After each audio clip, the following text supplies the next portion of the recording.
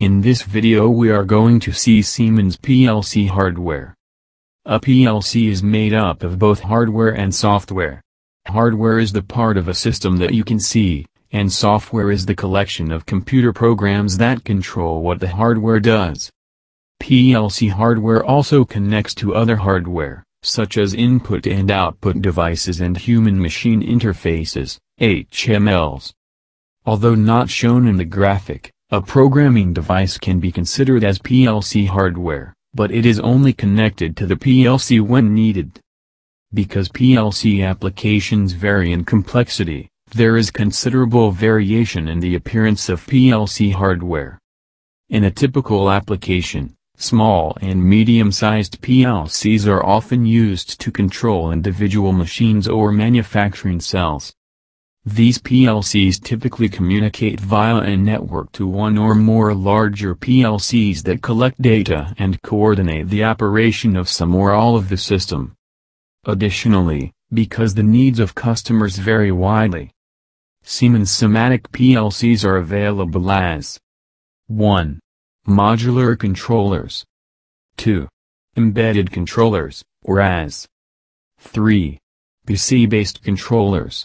Of these three categories, modular controllers are the most common. Modular PLCs.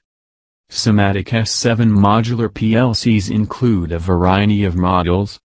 For example, S7300 and S7400 PLCs have been in service for many years.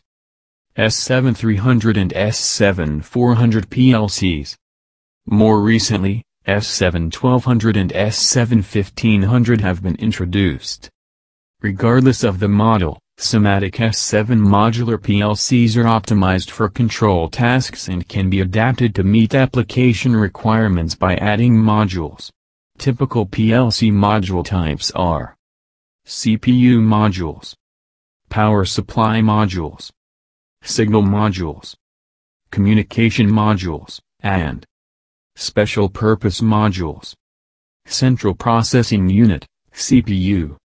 PLC CPU modules all contain a microprocessor, which is an integrated circuit that runs the computer software, and memory circuits that store the user program and related data, and may include a removable memory card.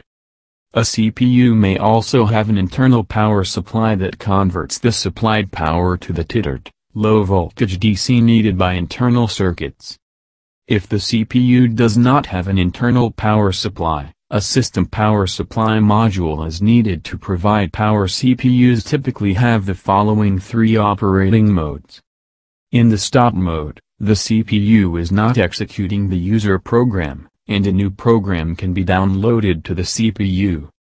In the startup mode, the CPU executes any startup logic, if present. In the run mode, the CPU executes the PLC scan repeatedly.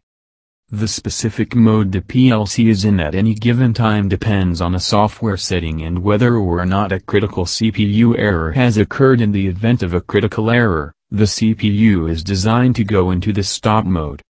The current mode for S7 1200 and S7 1500 PLCs is shown by the CPU run/stop LED. The current mode for S7 1500 PLCs is also shown on the CPU's integrated display.